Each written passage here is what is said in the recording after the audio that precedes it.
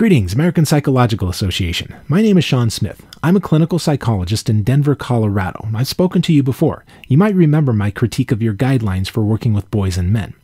Incidentally, you never responded to my invitation to discuss those guidelines. I'm not going to lie, that hurt. But I can't stay mad at you, APA. You're so darn cute when you play hard to get. So today I'm going to take a different approach. I'm not going to yell at you about methodology or challenge you to a debate. I'm going to be nice for the most part and see if we can find some common ground about better serving our clients. I'm going to make you love me. So let's get down to business. Our profession has been consumed by a dogmatic ideology and is creating serious ethical problems out here on the front lines. You, the leadership of the APA, are in a unique position to get our profession back on track, and today I'm hoping to persuade at least some of you to try. This problem of ideology in our profession is not new. I was speaking up about it a decade ago when I saw social psychologists producing passive-aggressive, low-rent studies claiming that conservatives are mentally inferior to liberals. Those papers were really just editorials masquerading as research, and they were a symptom of a much larger problem that plenty of people were already aware of. For example, this 2012 study uncovered open hostility against conservatives within our own ranks. Back then, conservative psychologists, both of them, were afraid to reveal their political leanings because doing so might harm their careers, and they were right to be anxious. Their liberal colleagues openly admitted that they would discriminate against them because of their political beliefs. In fact, the more liberal the respondents were, the more enthusiastically they said they would mistreat their conservative colleagues. That was a simpler time. Open hostility was something psychologists merely inflicted on each other. Just good, clean fun in the halls of academia. Well, that was then, and this is now. This political ideology, with all its malevolence toward those who don't toe the line, has leaked into the clinical world like the contents of a busted sewer line.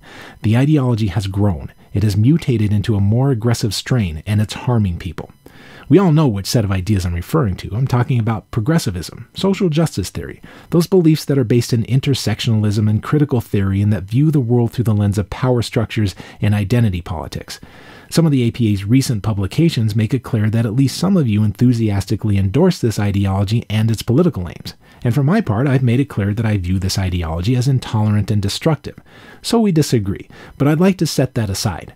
My hope is simply to convince you that our profession shouldn't be dominated by any political ideology, because when we allow that, we create winners and losers among the people we serve. Now, because I'm outspoken about this problem, I hear from a lot of people who feel unwelcome in our profession. And again, it's not my intent to beat up on you here, but it so happens that a lot of the complaints I hear are a direct result of APA's guidelines for working with boys and men.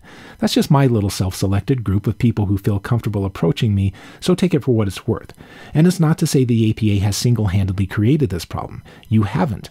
The problem is less with any particular player and more with an ideological monoculture that dominates our field. Let me give you a small sample of what I'm talking about. This year alone, I have been approached by roughly 100 people like these men seeking my advice on how to find a psychologist whose judgment isn't biased by a progressive political agenda. Many of them have been fathers seeking help for their sons. They're concerned that finding the wrong clinician would mean their sons receive judgment and indoctrination rather than treatment. Others are men seeking help for the first time, and they're concerned about being misunderstood and pathologized. Many of them specifically mention their concerns about the influence of radical feminism, and some are concerned about antipathy toward conservatives and Christians. These guys just want to know that they'll get a fair shake in our offices. There are also students and trainees who feel ostracized or silenced. So far this year, I've heard from about a dozen students seeking my advice on how to find graduate programs that focus on clinical skills rather than ideological indoctrination.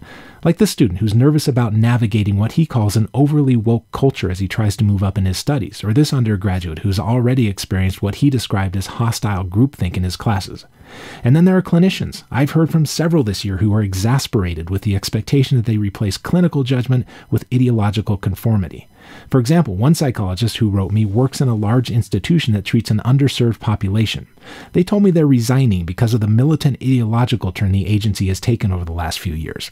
I can't share the details because this person fears reprisal if they're identified, but I want to be clear. This is a seasoned, doctoral-level clinician who is self-censoring on clinical matters in order to avoid retribution from an ideologically possessed administration. It's hard for me to imagine that the clients of this agency will be well served by this person's absence. Paul Meehl pointed out way back in 1973 that our patients pay a heavy price when we throw out critical thinking and replace it with intellectual uniformity. He was writing about a less pathological form of the problem, but the principle still holds. These are just a few examples of what's going on out here in the front lines, and in each case, the alienation these people experience is the direct result of a progressive ideology that is flat out hostile to people who hold alternate opinions. Again, I'm not trying to beat up on you, but the APA is part of the problem by sending the kind of divisive messages that seem pervasive in our profession. Aside from openly advocating for political activism in the clinic, as you did in your guidelines for working with boys and men, there is a steady drumbeat of political messaging from the APA. For example, a few weeks ago, the APA wrote a letter to Mark Zuckerberg recommending that he ban hate speech on Facebook. The letter didn't define hate speech, which is a very sticky problem, but you made the argument that banning it, whatever it is good for mental health. For some of you at the APA, restricting people's speech may seem like a perfectly reasonable and uncontroversial thing to do. Maybe you don't realize that most Americans disagree with you. Maybe you're all stricken with that special academic illness of never having encountered anyone who disagrees with you.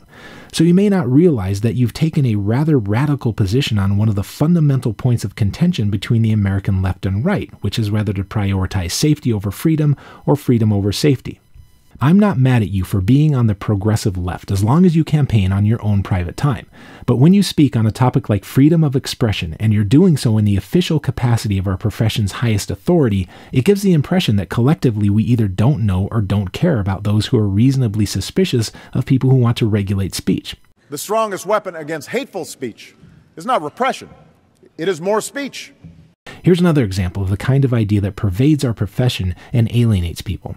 It's the APA's recent showcasing of the idea that, quote, every institution in America is born from the blood of white supremacist ideology and capitalism, and that's the disease. Now I happen to be familiar with postmodern philosophy and critical race theory, and so I realize that to some of you at the APA, this sounds like reasonable discourse. This is probably your version of pillow talk. I understand that, but I hope you can understand that that level of rhetoric is unsettling to those of us who happen to not be wild-eyed Marxist revolutionaries. In fact, you might try some deep breathing exercises because, frankly, this stuff makes it sound as if your hearts are filled with rage, and that's not what anyone is looking for when they hire a psychologist. The divisiveness doesn't stop at philosophy. The APA, again reflecting the culture of our profession, also has a habit of taking specific policy stances for which a group of shrinks has no formal expertise. Things like climate policy, immigration policy, economic policy, always presented with the not-so-subtle insinuation that the progressive opinion is the opinion that correlates with sanity and virtue. So, you're all psychologists. If you employ some theory of mind, do you imagine that people who disagree with your progressive ideology are more or less likely to seek us out if they believe we already think they're crazy? Here's another question to chew on. What message is the APA sending to frontline clinicians about using professional influence to push an agenda? You clearly don't mind if we push a progressive agenda, but what if there are psychologists out there who want to use the therapeutic relationship to persuade their patients to vote for Republicans because research says conservatives are happier than liberals? They could justify it just as the APA does by saying it would improve mental health. Would you be okay with those psychologists following your example? Let me take a guess. How about no? Look, you're a private organization. You can take any stance you want. And again, I don't mean to pin the problem on the APA because the problem is much bigger than the APA. But you are the leaders of our profession. You set the tone. You set the expectations. And if we are in fact a healing profession, then I simply don't see the morality in alienating entire groups of people. So how do we fix it? Well, smarter people than me have written at length about the importance of cultivating ideological diversity on the academic side of our field. I agree. I think that would improve every corner of our profession. I also think it would take a very long time to implement, if it's even possible, and it would take even longer for those changes to flow into the clinic and reverse the damage that's already being done. Luckily for you, I'm a simple man, and I see a simple solution to this problem. The APA could usher in a new era of tolerance and inclusivity, and it wouldn't involve any new rules or initiatives or funding. It would simply involve enforcing the very first principle of APA's own code of ethics. I'm sure you're all familiar with Principle A. It's the one that says psychologists shouldn't misuse their influence by advancing their personal agendas while they're on the clock. Now, I look around and I see clear violations of that principle flowing straight into the clinic from academic and administrative leaders. When people who need our services avoid us because they feel ostracized, it's because someone has been misusing their influence. When psychology students can't explore ideas without being shouted down by the righteous mob, it's because somebody has been misusing their influence. And when clinicians are forced to stifle themselves to protect their paychecks, it's because someone has been misusing their influence. Now, since the APA holds so much power in our profession, particularly through the tremendous power of accreditation, you're in the unique position to set a new tone for tolerance. You can remind psychologists that it's our job to serve our clients, not our politics. At the very least, you could require psychologists to disclose their agenda if they view the clinic as the place to advance feminism, or to dismantle Western power structures, or to do whatever it is therapists do when they don't know how to do therapy. If therapists abided by the rules of informed consent, then clients and insurance companies could decide for themselves if they want to pay to be preached at, or if they'd prefer to work with someone who takes their job a little more seriously. But hey, I don't need to tell the APA about informed consent. You all practically invented the concept. In your own code of ethics, you clearly state that psychologists must inform clients as early as feasible about the nature of the therapy. So, if the nature of the therapy includes any form of political persuasion or any ideological framework that shapes the therapy in any way, then certainly that needs to be disclosed at the outset, am I right? I mean, I don't see another way to interpret that phrase. However, I am aware that there are a couple of roadblocks. The first problem is that some of you are shameless ideologues who see no problem here. I know from experience that some of you think progressive ideology is simply the correct point of view. To you, something like critical theory is no more controversial than the golden rule, so nothing needs to change. And you're absolutely certain that you're right because all the smart people you hang out with agree with you, or at least they let you believe that. If that's you, I wish you would get out more. There is no intellectual monoculture among our clients. It may appall you to hear this, but some of them do unsavory things like pump iron and vote for Donald Trump. Some of them even shop at Walmart. And some of them would rather write off our profession entirely than hear one more word of your precious worldview that in no way resembles the reality of their daily lives. So that's the first problem. Some of you are heartless ideologues who don't give a damn about the collateral damage as long as your side wins the war of ideas. There's a second problem. It's equally troubling in my view, but it's more insidious. It's that some of you know I'm right. I'm not telling you anything new. You already know there's a serious problem here. You already know people are getting hurt. And if you're not speaking up about it, then let's call it what it is: expediency.